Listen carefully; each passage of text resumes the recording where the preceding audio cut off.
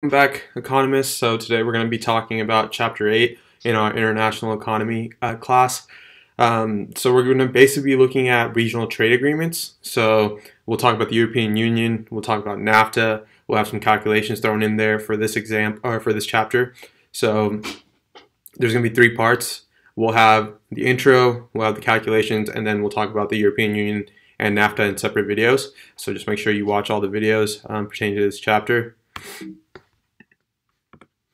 So in this chapter, we're going to cover regional integration versus multilateralism, types of regional trade agreements, impetus for regionalism, so basically forces that drive this. Why would you want this? We'll talk about the European Union, economic costs and benefits of common currency, and also NAFTA. So I'm not going to talk about every single topic, but the stuff I do cover are going to be important for future assignments, exams, quizzes, and the final as well. So we're going to start by talking about World War II. So since World War II, advanced nations have significantly lowered their trade restrictions. So we've seen studies that show when you lower your trade restrictions, you lower tariffs, lower quotas, make trade much more accessible, everyone prospers. And this could be due to comparative advantage, different endowments that you have available to you. So reciprocal reductions of trade agreements through the GATT. So there were also international entities that helped reduce these trade barriers. And because of this, we saw an increase in productivity, efficiency, consumption, production. There was a lot of benefits of this. Now we're going to start diving into a much more smaller scale type of agreement. So now it's not an international. It's not as much as, to an extent it is international, but now we're going to be talking about a couple countries joined together or just in a certain geographical location. So for example, NAFTA, you have Canada, Mexico, and the United States. European Union, you have all the countries within Europe for the most part that are part of this agreement. And these agreements are very similar to these international entities. The goal is to make trade much easier, more accessible, and be able to increase productivity, consumption. And we'll see why it's good and also why it's bad. So with regional trade agreements or arrangements, member nations agree to impose lower barriers to trade within the group than with non-member nations. So basically, if you're part of the group, it's really good. You have lower trade restrictions. It's easier to trade with these different countries. But if you're outside of the group looking in, it's much harder to trade. So we'll talk about different examples of this, why you want to be a part of this trading arrangement as opposed to being outside of it. So regional integration versus multilateralism. So the major purpose of the World Trade Organization was to promote trade liberalization through global agreements. So they like to push for these regional trade agreements as well as having this global economy. Again, the more open we are to trade, the better it is for the global economy as well as regional and local. However you want to break it down, it's much better. Now, getting various countries to agree to these agreements is very difficult because everyone has their own take on trade. Everyone has their own philosophies. Their economies are run different ways. They have different rules, regulations. Some countries might be a command economy. Some countries might be a free market. Some people might like capitalism. The others might like socialism. There's different ways to go about this. So by the early 2000s, the WTO was stumbling. Again, varying thoughts. Getting everyone on the same page is a very difficult thing to do. Countries increasingly look to regional agreements as alternatives. So we saw an increase in these regional trade agreements because it was hard to get everyone else on board as opposed to individuals in your own area. So countries in their own area are enduring the same hardships or might be facing the same problems, whether it be in the market, financially, and so forth. So again, regional trade agreements were the alternative to having this overarching global economy. So number of regional agreements has risen from 70, which was in 1990, to 300 today. So it's covering over one half of international trade. So we have NAFTA, we have European Union, there's a lot of other trade agreements, but those are two we're going to focus on. Now, regional trading blocks are discriminatory. So some of these blocks decrease discretion of member nations to pursue trade with outsiders. So basically, if you're part of NAFTA, let's just say, there's favorable treatment for Canada and Mexico if you're the United States compared to, let's just say, Brazil. So again, it helps reduce or it increases discrimination, and mostly due to not being a part of that agreement. So once regional benefits receive little incentive to sign a multilateral WTO agreement, that would negate those benefits. So again, if you can get those same benefits through a regional trading agreement, there's no incentive to you to go to the WTO and go through this long process. And we'll talk about that in the coming weeks as well. So you can foster global market openings. So let's just say you don't have access to a certain market. Now you do through this agreement. So let's just say Mexico wouldn't have access to Canada's market. Because we have NAFTA, they can access that market. They can make use of their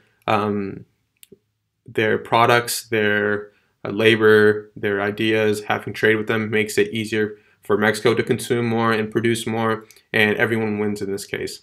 So regional agreements may achieve deeper economic interdependence. So we talked about economic interdependence in the beginning of the semester. Basically, how reliant you are on other countries. So basically, let's just say we want to use Mexico for cheap labor in the United States. If we use that cheap labor, it's going to help produce. We can produce more goods because we're paying less for labor-intensive products or labor itself. Now, also their self-reinforcing process is set in place by the establishment of a regional free trade area. So if we have a free trade area, that's basically saying there's not going to be any tariffs, no taxes, no regulations. It'll be much easier to conduct trade. Now, regional liberalization encourages partial adjustment of workers out of import competing industries in which the nation's comparative disadvantage is strong and into exporting industries in which comparative advantage is strong. So basically, let's say before this agreement, you are really good at producing a labor-intensive product, and you don't have access to any capital. With this, you have access to capital because of your trading partners. They can take it. You can take advantage of their accessibility for these capital-intensive products or this capital in general, and it makes trade easier. And then basically, you can produce more. Also, it's going to focus your time and energy on stuff that you have a comparative advantage in. So again, comparative advantage is just looking at who can produce something by giving up the least amount. So now we're going to export only products that we have comparative advantage in. We're only going to import products that we have a comparative disadvantage in, and both sides win in this case. And we've done those calculations before in the beginning of the semester.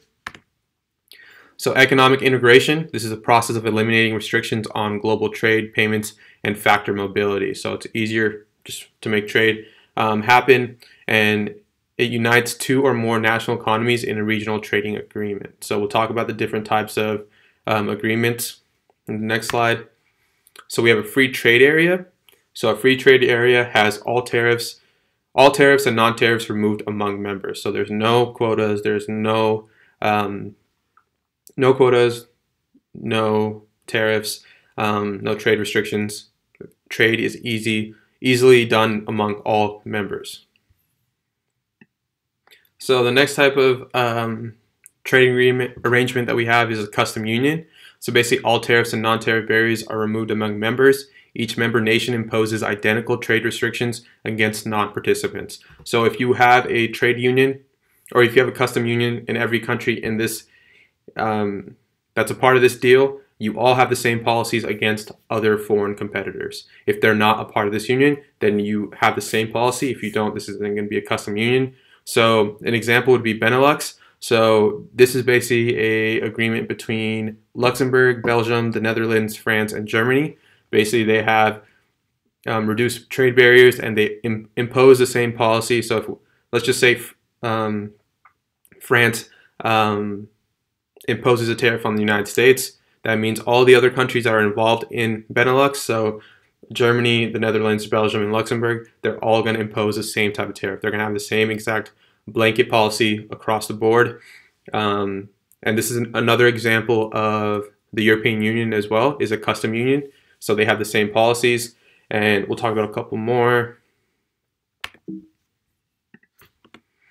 So we have a common market. So this permits free movement of goods and factors of production among members and applies common external trade restrictions against non-members. So when you look at a common market and you compare it to a custom union, For the most part, you could say a European Union is, to an extent, a custom union, but the only difference is some of these countries in the EU don't have the same blanket policy for non-members. So this is where the main distinction is. Again, there is an overlap, but the main difference is European Union countries don't all have the same policies when it comes to imposing a form of trade barrier.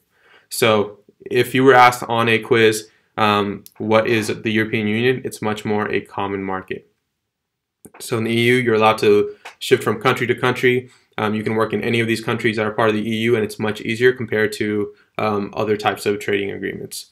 Now, economic union, national, social, taxation, and fiscal policies are harmonized and administered by a supranational institution. So basically, you have a hierarchy. They impose all the policies that are going to be implemented by all of these different countries or participating parties.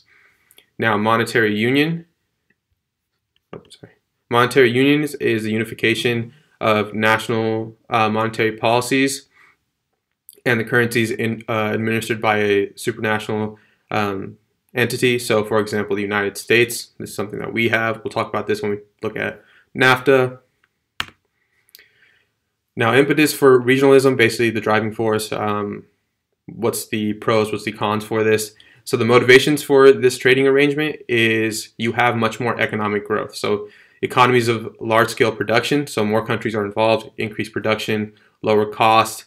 They're going to have specialization, and we know with specialization, you decrease your cost, increase your efficiency, and also learning by doing. This is basically an idea that, let's just say the United States, we're really good at producing products. We know how to use capital intensive and labor intensive as a mix. And let's just say another country that we have a trading arrangement with doesn't really know how to use certain type of capital. So let's just say, for example, Mexico, they have less technology available to them. So if the United States set up shop in Mexico and they show them how to do things, they're learning by doing. And then eventually they'll catch on and they'll be able to produce more and more and understand this technology more and more throughout time.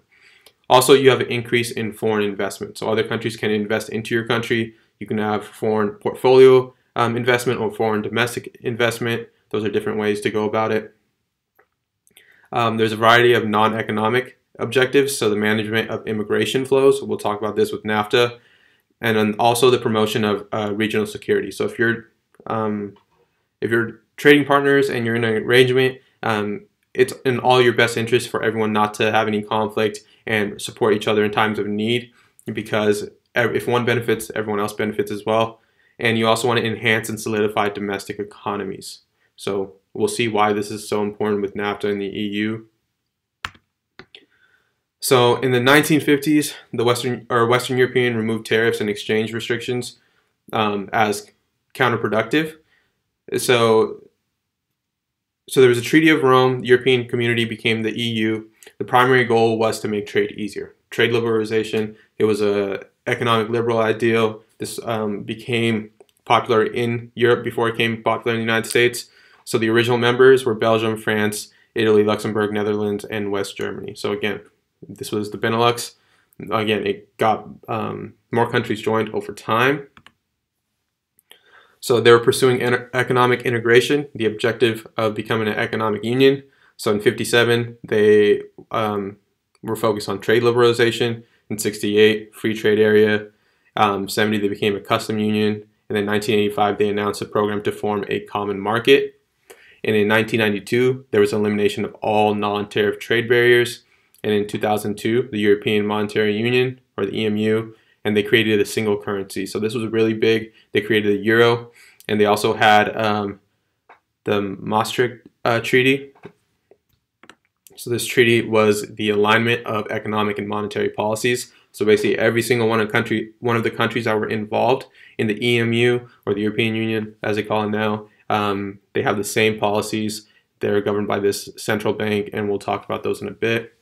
So the convergence criteria, stuff they had to meet, was price stability, low long-term interest rate, stable exchange rates, and sound public finances. So they can't be misusing their funds or being tremendously or having a huge amount of debt. So That was the goal of this treaty. Now, the EMU emerged with the common currency in 2002. Euro is the official currency of 18 of the 28 members in the nations or the Eurozone. Here we have a list of all these countries. And then the countries that maintain their own type of currency is the UK, Denmark, and Sweden. Now, the euro is used worldwide, and it is important. Now, when we talk about our different currencies in chapters 10 and 11, we'll talk about the euro compared to the dollar, compared to the yen, and so forth. Okay, so this is going to be the intro. The next video is going to show you how to do some calculations and the benefits of having a regional trade agreement. So we'll look at Germany, Luxembourg, and the United States as 3 countries. So I'll see you guys soon.